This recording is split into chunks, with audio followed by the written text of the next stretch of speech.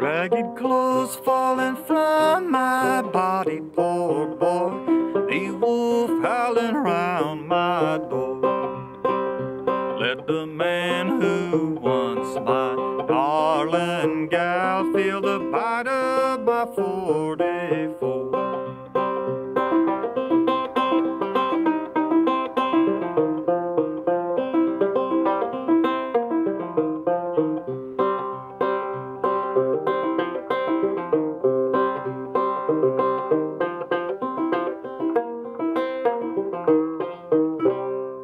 Hustlin' Gamblers, also known as country blues and occasionally as false-hearted lovers blues. How do we play this song? First thing we got to do, I got my handy electric tuner here. I'm going to clip it on and I'll tell you exactly where I'm at. No funny business, if I can see this thing. So I'm at E, C, F, almost, F, G, C.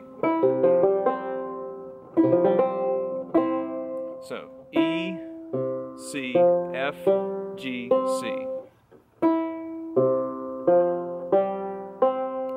And what that is one full step below the standard pitch tuning, that's F sharp, D, G, A, D. I think people call that, a lot of times people call that Doc Boggs tuning. I've heard people use the term dead man's tuning. That may be what they call dead man's tuning. I'm not sure. I think that's some kind of festival term, but that's okay. Doc Boggs tuning works fine.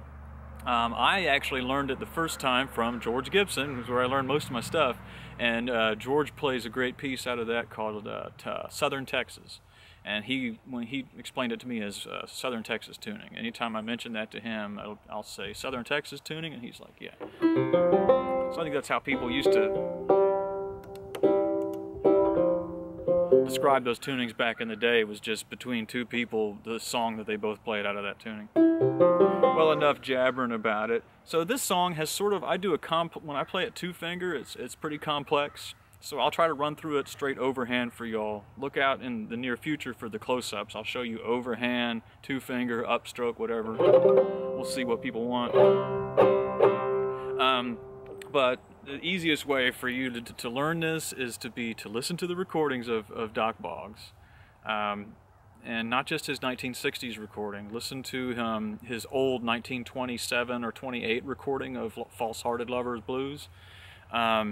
And also listen to the 1960s Folkways recordings, where I believe it's listed in the tracks as country blues.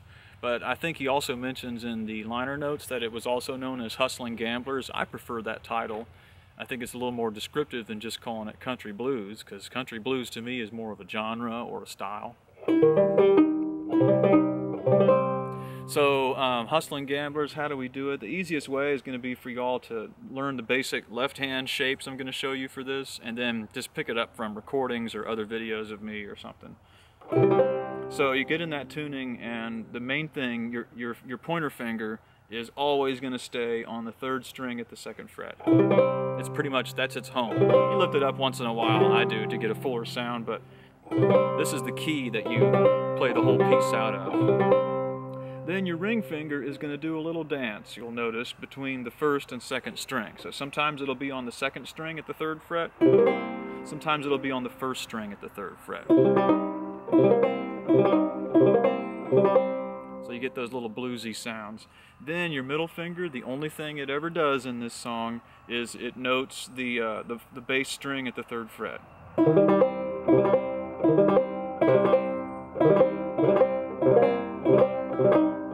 So you get a real bluesy sound and piece. I think it's awesome. It's one of the earliest songs that I learned when I was younger. So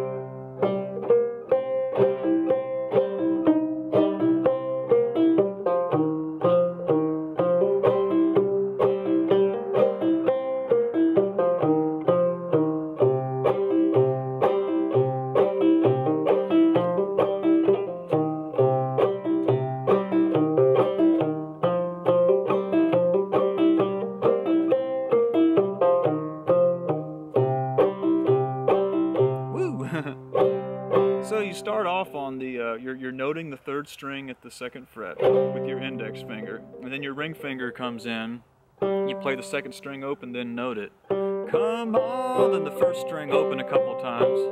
You good, then note that 1st string. Time people.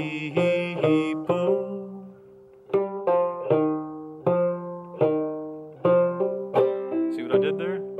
Come off the 3rd string, then note the bass string, then the 3rd string open, then the bass string closed again, then note the 3rd string. People. And I think Doc Boggs sings it a little different. I actually don't remember how, but that's the way I do it. I just drag out that word. People, people, while I've got the money to spend. This is a great example of a piece that's not sung and picked note for note. And so in other words, your voice and your finger aren't picking a note per word. You're dragging words out over many notes, kind of doing this number. People seem to like those tunes. They ask me about that sometimes.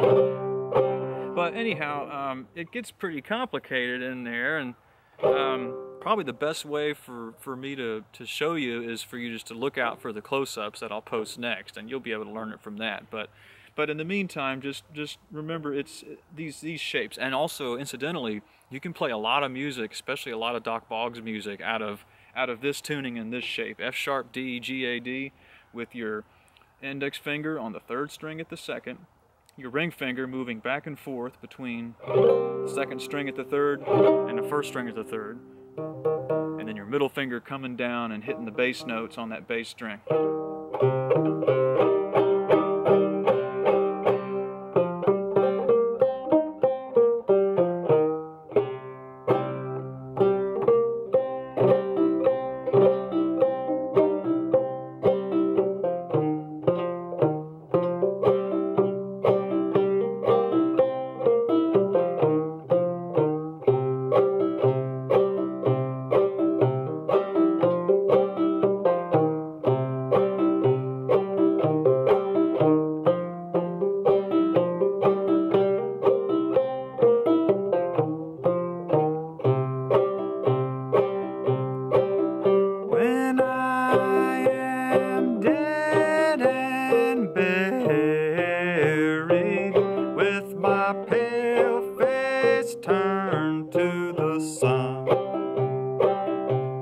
You can come around and mourn, little woman, and think of the way you have done.